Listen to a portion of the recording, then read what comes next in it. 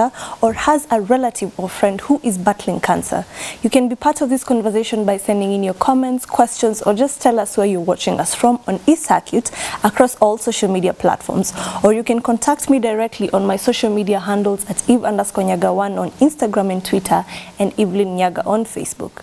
My guest today goes by the name Prince Josh. He is a gospel artist and is a cancer survivor, and he's here to give a message of hope to every person who is battling or has a person who is struggling from the same. Welcome. Thank you so much. Unajisikiaje leo? Excellent kuwa hapa. Since I got the news nakuja Y254 on your show, I was so excited. Asante for having me. You're welcome. We are also excited to have you. Thank you so much. So tuambie uligrow wapi? Mimi nimegrow Kagio, sijui unajua iko Kirinyaga County. Nimesikia. So yeah, I grew up in Kirinyaga County with the family of, at the moment I was the firstborn. And yeah, my dad is a pastor, that's the background. Yeah. All right. So at what point did you know that you had cancer? Oh, so I credited to God, because what happened is, for no reason, Dad alichukua glass, akaweka, the time ilikuwa kuonyesha colored juice, na akanipatia. But instead of my hand kwenda towards the glass, ilienda away from the glass. So hapa akajua the devil was struck again. Yeah. So what happened ni alitupeleka, we had a family friend who happened to have a clinic. Akatupeleka huko for just to know what's up. Just because of lack of equipment, hakuweza ku figure out what exactly was going on. Yeah. But this much alituambia that my left eye was not seeing. Just your left eye? Yeah, just my left eye was not seeing. So akatupatia referral to Embu General Hospital. Now in Embu General Hospital is where they said we needed to go to operation like immediately. Yeah. Now what they meant by needed to go to operation like immediately was they needed to take both of my eyes out. So my dad, being the man of faith he is, akasema this must not be the final result we are going to.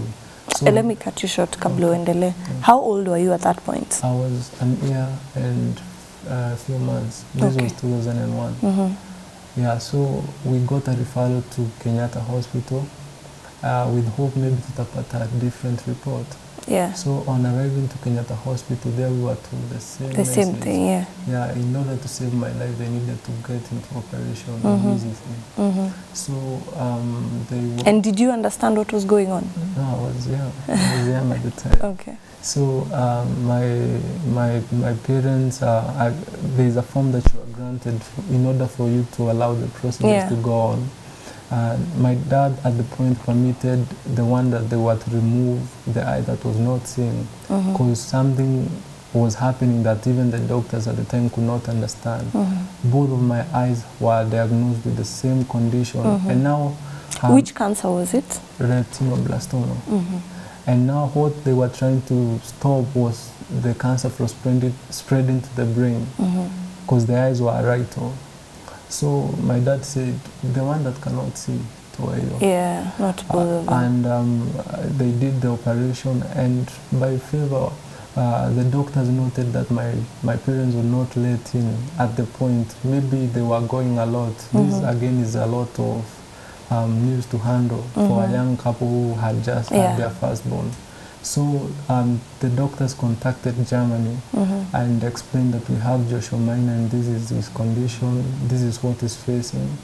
And 2 days after, a fax came in and it said that if you can be able to airlift the kid right now, you may try to save his life. So this was a ray of hope for my dad, who at the time was saying this has not to be the final result that we are going to. So my dad went and tried to figure out how to get the documentation and the tickets and what have you, and I was left with my mom.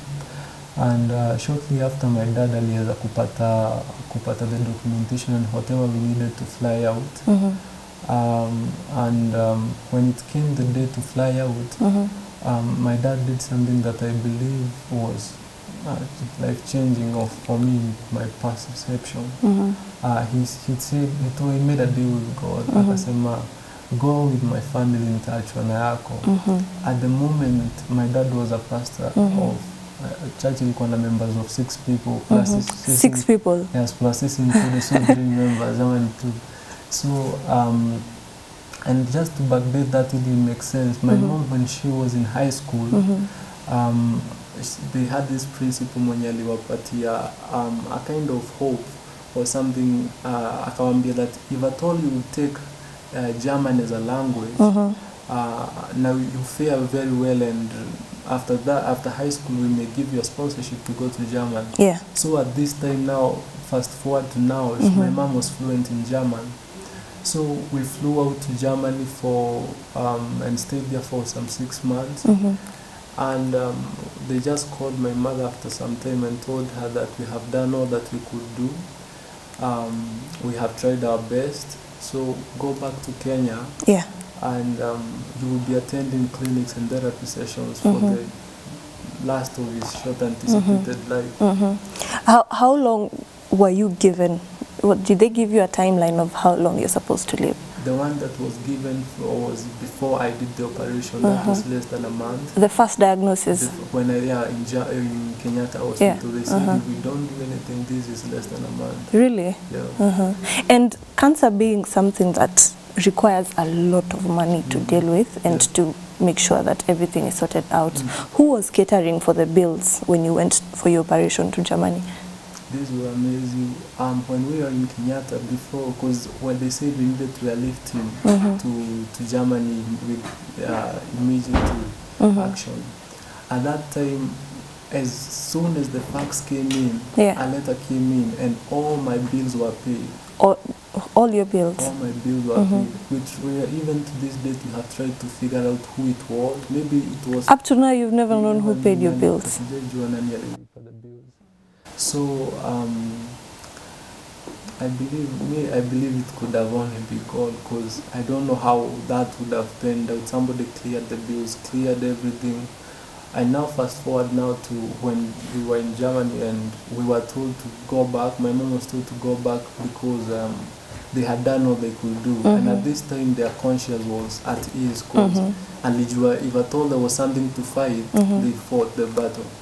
So my mom packed everything and we went. My mom packed everything. And kindly use this mic. Okay. Thank you.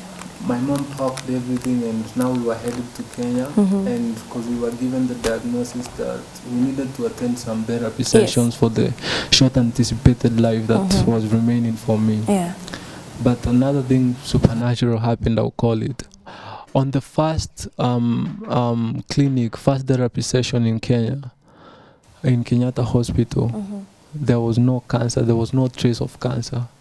So even the doctors were looking at the report from Germany. So from the time when you came back to Kenya and the time you went for your first therapy session, how, in a span of how many months or how many days? In a span of a month. A month? Yeah. Okay. So there was even like a confusion. They were looking at both the reports and asking, how could this be? Hold your mic close. Why would this be? Yeah.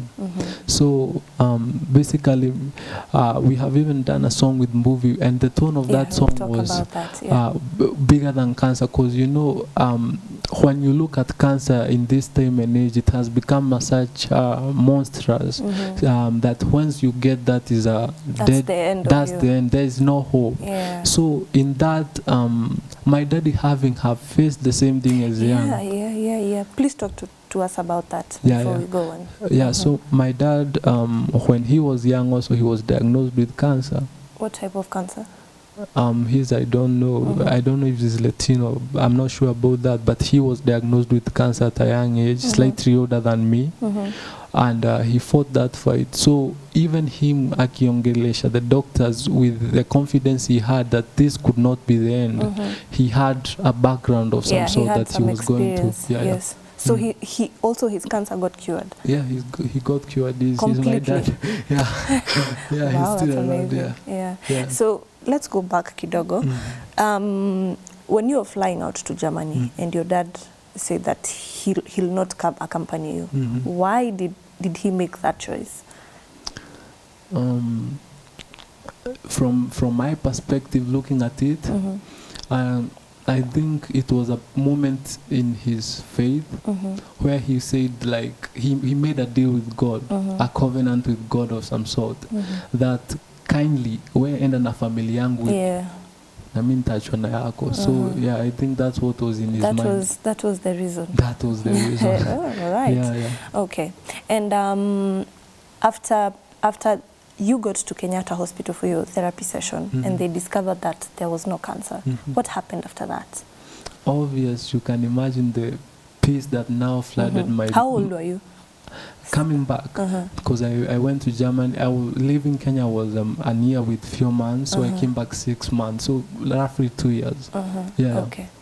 Yeah, so you can imagine the peace, the joy that flooded my my young parents, who at the time had gone against all odds to ensure that their son would still be on this side of heaven. Yes. So I'm sure you talk to your parents and all of you together talk about this issue. Yeah. What do they tell you? What was going through their mind at that time? And how are they dealing with it? Yeah, to be honest, on the side of mom, because I also have them pictures. Mom told me it was a hard time, a challenging time. Mind you, I'm the firstborn. And you are the only child at that time. Yeah. So this was a tough time, and for my mom especially, who was in me during those therapy sessions, who was with me. You know, when you're getting treatment for cancer, what usually happens is you are given a medicine that temporarily puts you to sleep. You know what I mean by that? Yes. So that you can be entered into that machine. So my mom used to watch me enter that machine for some time, and you can imagine there's usually no guarantee whether once you are under that drug, and for a young baby you have to understand that he will wake up again. So it was a nail-biting moment for her, who watching that every day, and so finally them experiencing whatever the result that was, that their son now was rid of that and now you could move on with your life. That has, in my perspective, had to be a confirmation, that God is real and that he really comes for those who call upon him. So since that time, I believe that you've met people who are going through cancer. Yes. How do you relate with them, or what do you tell them, considering that you battled and you beat cancer? It's evident, people have approached me because you can see I was left with a scar. Yes, to show that the life drew me a battle and God was victorious. People approach me for my story. People even maybe at the surface you may not know what they are dealing with. And after sharing my story, I see this glance of hope that only somebody who has it at the first hand can be experiencing. And the feedback I usually get, I have had in several situations somebody tell me, man, I'm going through it right now. And this just gave me, you started with something that where there is hope, there is a will. Yes. And they say that this has given me hope and has given me the will to fight. And you know, when there is a will, there is a way. Yeah, I actually had that from you. Yeah, I had that from you. Yes. And since that time when you found out that there was no cancer, what has been, have you ever gone back to the hospital again for any treatments or? For cancer? Yes. No, that was it. And this is 18 years later. 18 years later. Yeah, I have been strong. So what I think now for me, the battle that I was left to fight was, because now that happened when I was young. Now as I grew up, I had to ask myself some questions on why this had to happen to me. What maybe did I deserve to get it? Oh yeah. And I won't lie, at a point in my life I passed through depression. But all that changed when I found my purpose. Let me just cut you short before you go on. When you're thinking about that and asking yourself, why did this happen to me? Is it because that people are looking at you differently just because it's only one of your eyes that can function and that is putting pressure on you? Was that one of the reasons? As a young kid? Yes. Yes, that was part of it. And the other one was that I saw children with maybe, I will call it a normal or some sort, children who didn't have to go through it. Yes. So I asked myself, why did I have to be the one who went through it? And that question, I quickly answered it when I got my purpose. And my purpose in life is to help people live a successful life.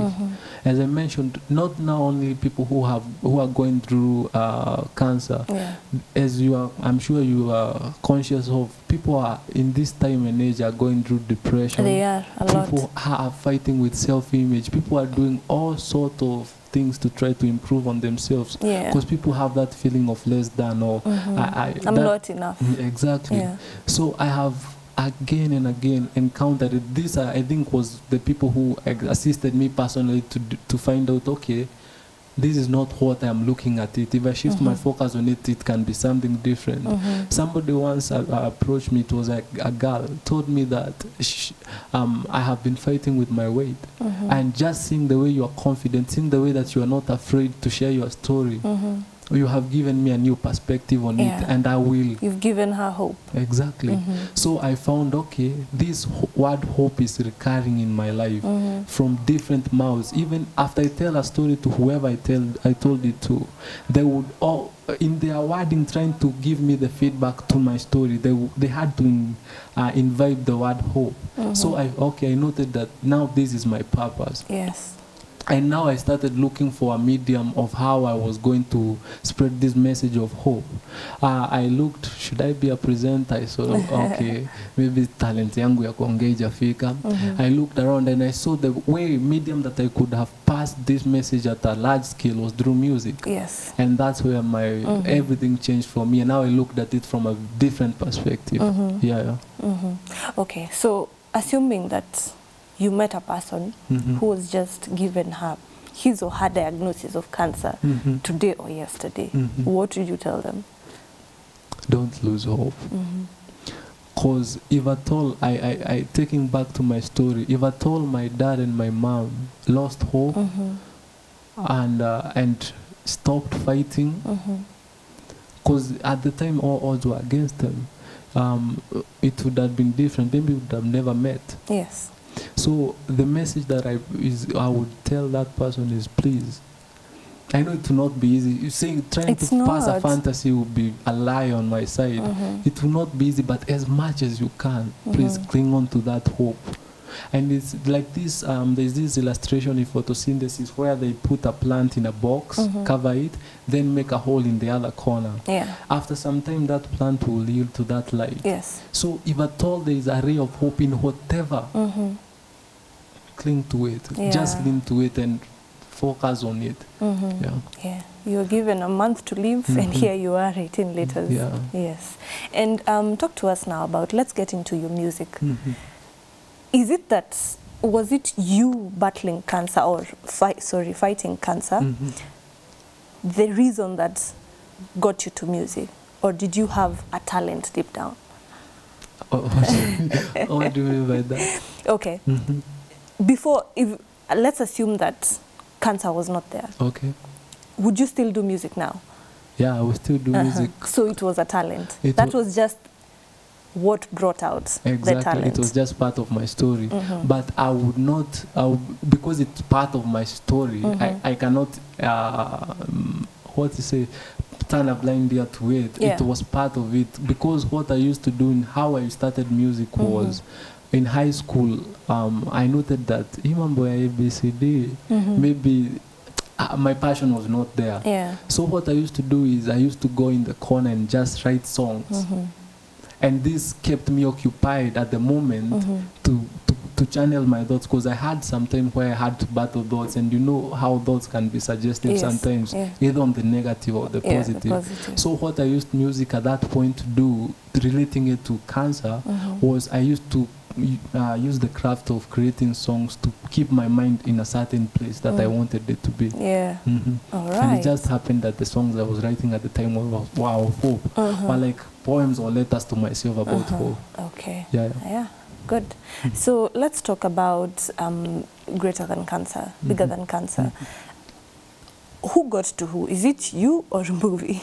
What happened is we have been meeting with movie previously in different occasions, but on this specific time we met in Kericho, and in Kericho we had some time to talk. Yeah. And I shared my story. And he himself also opened something I never knew, that his mom had passed from cancer in 1999. Right about the time you were born. I was born in 1999. So I believe in destiny connectors, and I believe in perfect timing, and I believe that all things work together for good. So through that, we exchanged contacts, and we had conversations from there, and we asked ourselves how we can add to this conversation of cancer and change the perspective of people. Yeah. Okay, so tell us about that song. Bigger Than Cancer with Mbuvi is out. We released it just a few days ago. And the purpose of this song is, as I said, that we are not selling just false hope. We are not just trying to come and delude people and tell them that, okay, now this is all done, it's all fought. But what we are trying to bring to the conversation is bring that hope. To bring that hope, the chorus goes, God is bigger than cancer, this I know, there is nothing impossible, nothing's too hard for him. When he steps in the room, he will make all things new. As I give the illustration with a box. Yes. We want people to shift their focus from the trouble, from the problem, which is the cancer, and focus it on God. And just like that little plant yielding itself to the light, once you take away your mind from the problem and focus it on God, there will be a new regenerated hope in that. So that's the purpose of the song. Like you're saying, you're not here to give people false hope, because you've been through that, and I believe the best person to give someone hope is someone who has gone through whatever you're trying to give them hope to. Yes. And I want us to wind up, but before we do, could you please share with us your social media pages where someone can find you and your music, and then maybe you can tell them if they wanted to talk to you. I believe now that you are where you are. You have so much to tell people and to talk to them about. There's someone maybe who is going through something deeper and they would like to talk to you. Yes. So in my social media account is Prince Josh, PrinceJWosh, Prince Josh, on Instagram, Facebook, Twitter, every social media, and on YouTube. And if you would message me there and we'll talk, we'll link up. So since you're here and you said that your purpose is to give people hope, have you encountered people that you've actually met with, talked with, and they got out of what they were battling with or dealing with? Yes, like depression. Other than the person who was, the lady who was struggling with her weight. Personally, I have something, an initiative that I call Class of the 21st Century. And what it consists of is making people conscious that we may have all sorts of differences in our minds, but we all share one thing that is the basis of life, which is life itself. So through that initiative, I usually go to high schools, I talk to youth, I have people who I mentor, and I have seen cases of depression, and I will not credit myself. From people in high school? From people in high school, from people in university, even people who are old enough to be my parents. Yes. So I have seen people come with depression, people come with low self-image, and I will not credit it only to myself, because I have a team that I work with, and I have a testimony now that, okay, I used to battle with that, and some of those people are the ones who are part of my team. So hope, the power of hope is so powerful. If you could understand, if you could just give somebody hope, he will find the other way. So that's what we try to present, and it has worked marvelously up to now. Okay. Yes, so thank you so much for making time to join us. Thank you so much. So I want you to give your last words to someone who is going through something. My word and my advice is this, about the power of the mind. I want you to focus on the right things, because the mind can be divided into two parts, theoretically speaking. You can divide it into the negative part and the positive part. If you focus on the negative part, the thoughts will be generated which will tell you are less than, you are nobody, all those that will make you feel low and feel as if you don't deserve to be here. And on the other side, there is positive thoughts, which is the creative part, where you can focus on happy thoughts, things that will ensure that there's progress in your life. So choose the positive side. That's my only message now. Nice. Yeah. So thank you so much once again. Thank you for having me. And we hope that you continue delivering that message of hope. Yeah, thank you. We surely do. Yeah. Kindly tell us your social media pages once more. I'm Prince Josh, PrinceJwosh, Prince Josh on Instagram, Facebook, Twitter, all social media platforms, and also YouTube. All right, thank you. Thank you so much. So as you've heard from Prince Josh, he is here to deliver a message of hope, and you need to stick to the positive thoughts.